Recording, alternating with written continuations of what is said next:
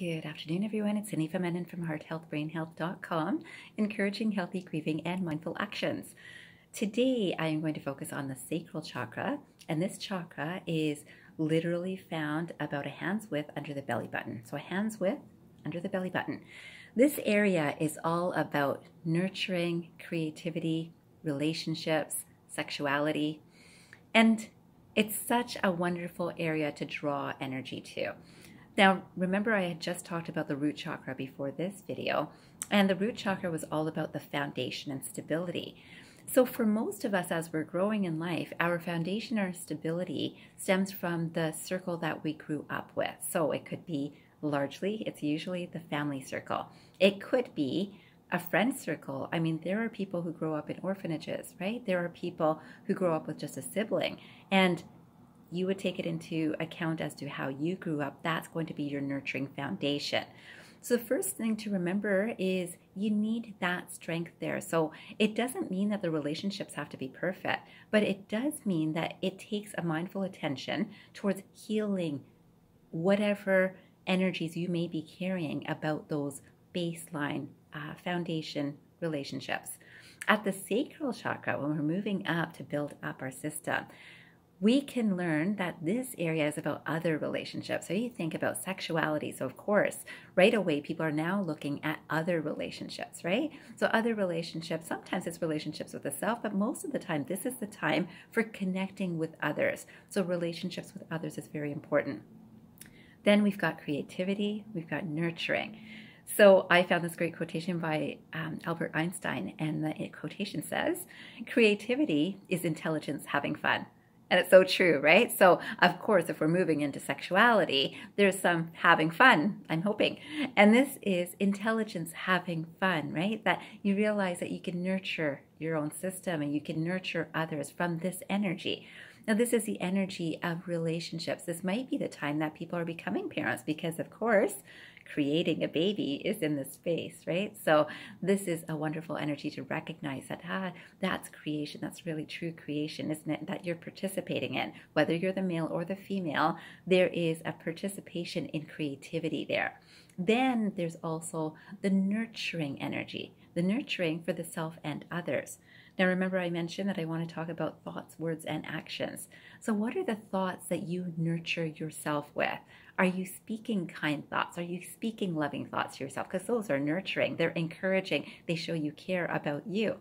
And then there's the nurturing thoughts and actions and words that come out of you towards others. Are you nurturing that way? So remember, it starts with yourself. Make sure that your cup is full and that this can then flow over to everyone else. And that is a fantastic place to be in terms of recognizing that creativity and nurturing. And on that note, I found, of course, another matching quote, which I loved. And this quote is by Julia Cameron. This quote says, "The essential element in nurturing our creativity lies in nurturing ourselves." The essential element in nurturing our creativity lies in nurturing ourselves. So if we don't have more than enough to work with, when we try to do anything that's nurturing or creative outside of us, it will fall a little bit short because most often, or a person will feel very drained from doing it. So in that sort of idea, so not energized. And you know, I'm all about making sure we've got energy, and this is the whole process of building up our chakra energy. If we are making sure that we're in a very strong space, we can then nurture ourselves and others, right? So this awareness of how are you thinking, how are you speaking to yourself, how are you acting towards yourself and then towards the world, this requires some building and a mindful attention to do so. What do you do to nurture yourself? How do you think? How do you speak? How are you acting? That nurtures yourself and then nurture the world. And from that comes creativity. And so I thought I'd end with a quote that I thought very much matched me. And this quotation is by Dorothy Parker. And the quotation says, "Creativity is a wild mind and a disciplined eye." A wild mind and a disciplined eye. Now, what does that mean? Oh, well, you know, the wild mind is the mind that can think outside of the box, right? Most people would look at this mind and say, it's a little crazy.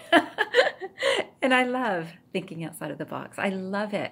I love thinking outside of the box in a way that nurtures others and is creative. This is my creative expression. This is nurturing myself and then others. But this wild mind, that thinking just outside of the box that allows my creativity, is beautiful. And then the disciplined eye. The disciplined eye is required in creativity even because you're able to zero in onto the thing that is most important or most unique to yourself, most representative of the self, ourselves, and then the higher selves coming through our smaller selves, right? So in terms of the human form, there is a higher consciousness that comes through us. And let me tell you, when you are enthusiastic about this process, that disciplined eye allows that wild mind to have access to and share that creativity that comes from you.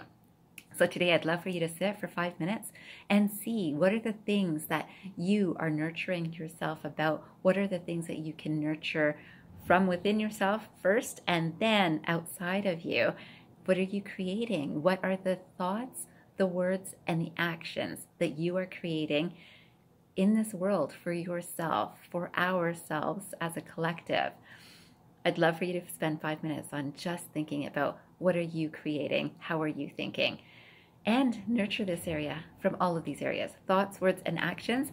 I wish you a fantastic day ahead, a beautiful weekend too, and I hope you remember, transform your mind and transform your life. Take care, everyone.